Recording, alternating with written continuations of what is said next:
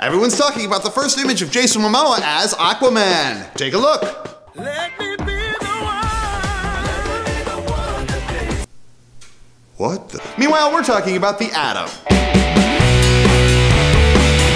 Welcome to Meanwhile, the show that introduces you to the world of comics and connects it to the shows and games you already know and love. My name's Nathan Faudre. Let's get started. Ray Palmer showed up on Arrow this season, and he's been working on a mysterious power suit to help him fight crime. As he debuts the suit, we thought we'd take a closer look at DC's pint-sized hero. And in order to do that, we're shrinking Megan, and she'll do the show from the bookshelf. Nathan, I didn't agree to that.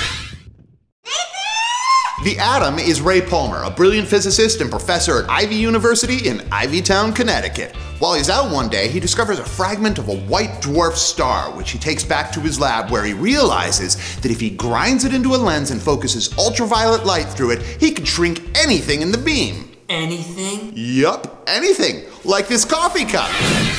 Or this picture of a monkey. Or Chris's pants. But there is one hitch in the discovery. In order to shrink the object, its matter has to be destabilized. And once it's destabilized, it kind of blows up. Am I gonna blow up?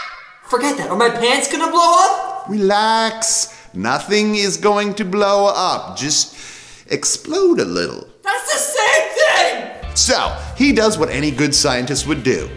Experiments on himself? No, Chris. He's a good scientist. He puts it away and takes his students and his girlfriend Jean Loring on a field trip where they're caught in a cave-in and trapped and are probably gonna die. But luckily he brought the lens with him, and realizing that he'll probably explode, he uses the lens anyway to get himself out of the cave and rescue his students just before he blows up.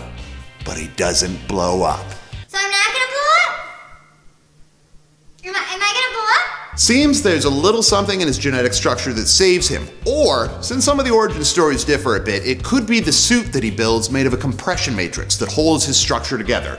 The suit is also invisible at his normal size, but when he shrinks, its atoms get closer together and cause his costume to become visible. Now, you may say, so what? He can make himself tiny. I step on tiny things. You think you're better than me? Maybe we don't step on tiny things today. To which I would say, I'm not just saying ant small, I'm saying subatomic particle small. He can shrink so small that his favorite way to travel long distances is to make a phone call and then ride the electrons along the phone line to his new destination. Oh! So small that he can float on air currents. So small that he discovers microscopic universes located in the atomic structure of our universe and has adventures there.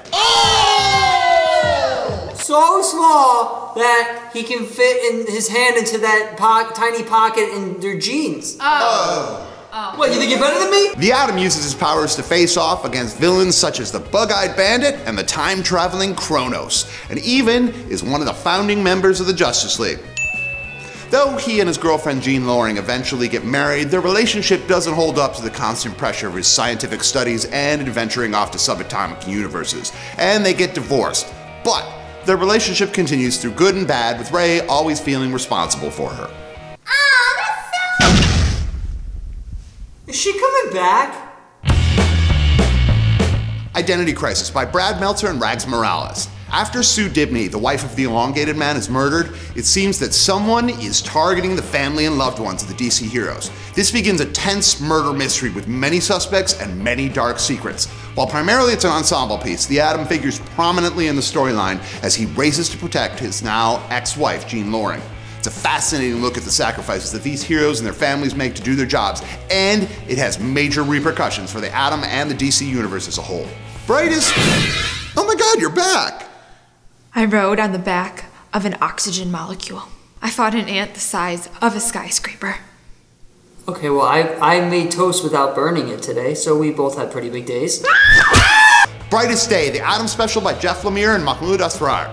After the events of Identity Crisis, Ray Palmer disappears for a while and is replaced by Ryan Choi, a graduate student at Ivy University. He returns for the DC event Final Crisis and Blackest Night, but this book, Brightest Day, sees him finally settling back to his roots. It also provides an updated version of his origin story and a great jumping on point for the character as we see where he started and where he's going.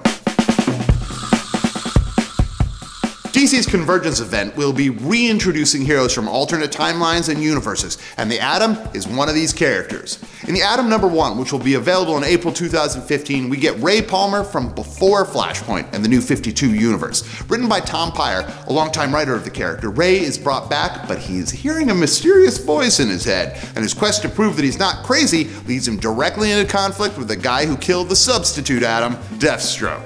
So that should go well. Now that you know where to start with the Atom, be sure to subscribe so that you know when next Thursday comes around you won't miss the next episode of Meanwhile. And be sure to leave any story suggestions that you have in the comment section below. Meanwhile, we were gonna shrink Chris down, but then we realized nobody would notice the difference. Hey! Meanwhile, we're gonna shrink me down to a subatomic particle, and I'm gonna come through the internet to hang out with you. Seriously, move over. Turn off your firewall.